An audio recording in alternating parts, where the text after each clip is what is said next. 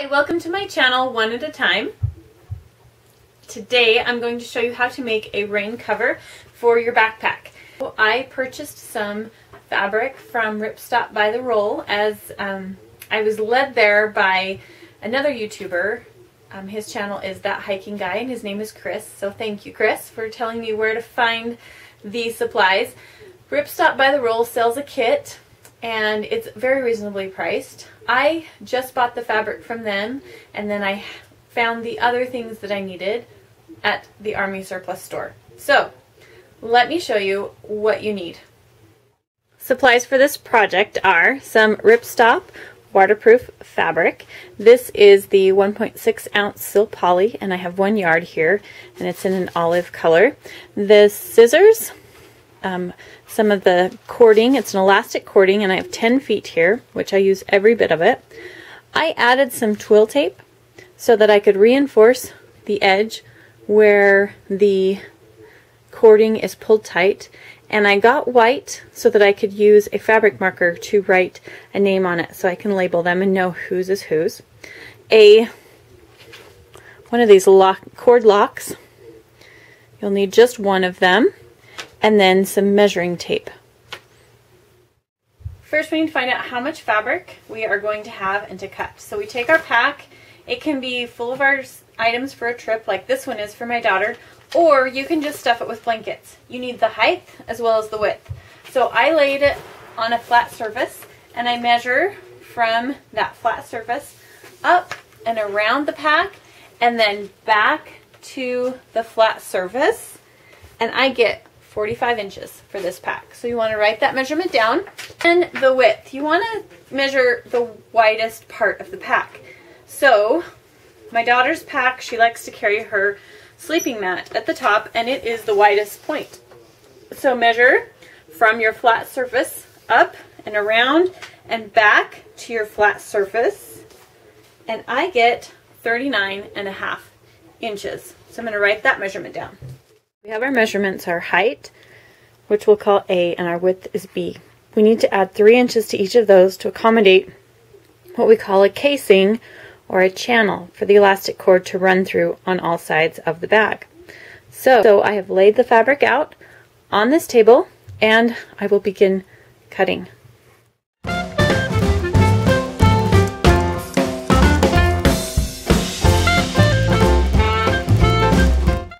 It's time to start on the channel.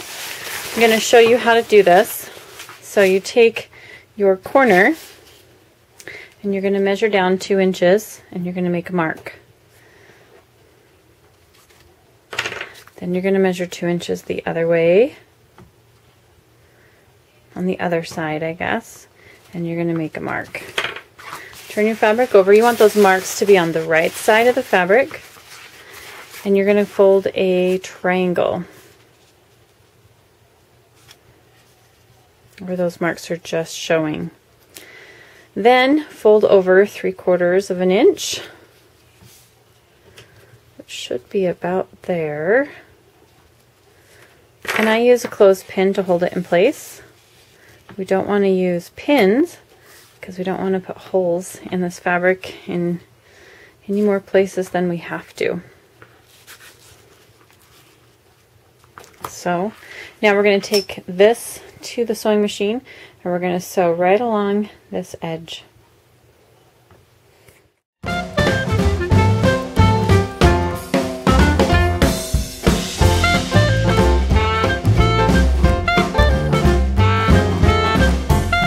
Now we're going to create the casing to enclose the raw edge so we don't have any fraying, and to help make it a little sturdier. We're going to roll it over twice with a 3/4 inch width. So 3/4 inch, just double check. This is kind of fiddly. And then I put my clothespin in. So 3/4 of an inch. Roll it over, another clothespin. It likes to slide around.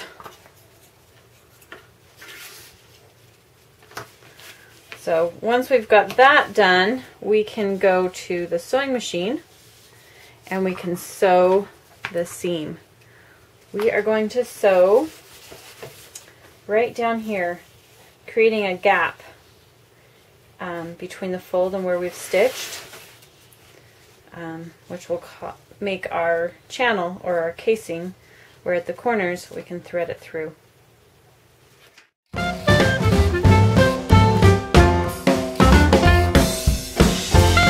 Now that all the channels are sewn in, it's just a matter of threading the elastic cord through those channels, and you want about a 10-foot piece that's continuous. So just push it through. When you get to a corner, you'll have to redirect it almost to a corner here. So it's going to come out of your straight side, and you just need to turn it and put it in the other side. So you're making a corner and have it go on. Once you've got the cord all through the casing or the channel around your rain cover, you just need to put the elastic cording through your cord lock. So when you get them through, then you just tie a knot and you're done. You're ready to put it on the pack.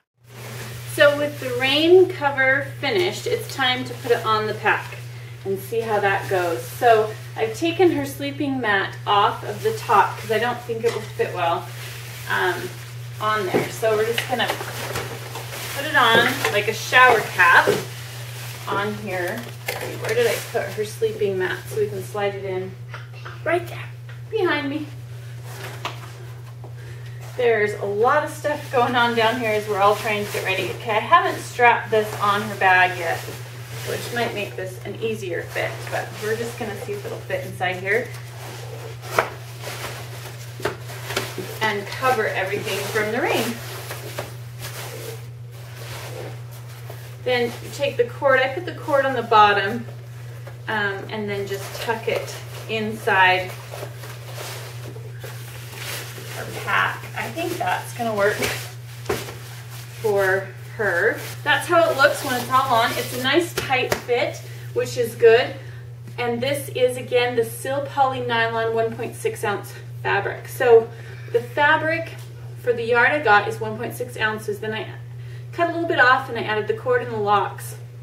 So I'm thinking we're probably still in the 2.5 ounce range. I don't know, since I'm not an ultralight, haven't been watching the weight, and I don't have a scale, but I like the weight of it. That is my daughter's rain cover, and I think it's going to work out really well.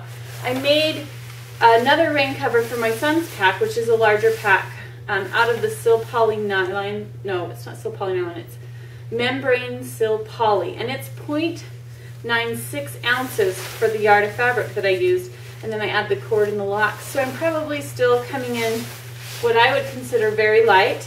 This fabric is amazing how light it is and how waterproof it is. I could make a sink out of this fabric.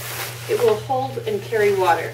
So this will be for my son's pack. So give me a thumbs up if you like this video and tutorial, and let me know in the comments below if you have any questions, or let me know also what you use for rain and how you protect your gear from the weather. Till next time, everybody, happy trails.